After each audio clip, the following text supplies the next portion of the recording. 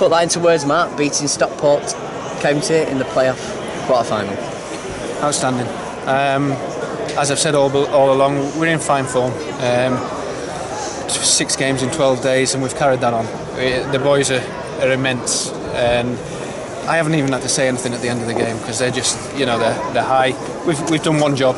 We've got 2 more hurdles to jump, but we'll enjoy this tonight because they were colossal again. Jason, we were great finish. Yeah, fantastic finish. We know it was going to be difficult. The fans would get against us. The fans would get on, on their side, and sometimes they get decisions because of that. But it's difficult coming away from home in a hostile environment.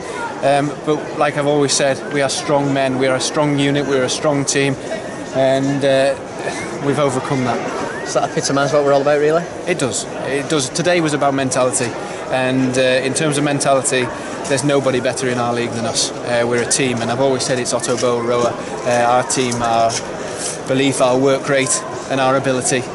We've got all of them in abundance, and you put them together, you're going to be dangerous. You need a little bit of luck sometimes along the way, but what a performance again today. So tactically we played it to a T, really, didn't we, tonight? Yeah. It was nip and tuck at the end. Obviously they're going to push every man forward, and you're just praying for that final whistle. It came, and the lads are elated in there. They deserve it. They've been absolutely fantastic for the past 2-3 months. They've been fantastic all season, but especially in the last couple of months with all the games that we've had thick and fast. Did you send out a statement, do you think? I think we've sent out a statement weeks ago.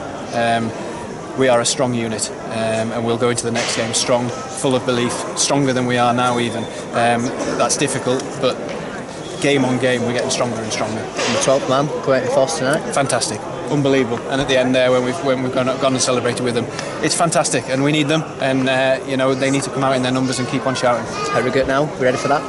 We're always ready. We were born ready in there.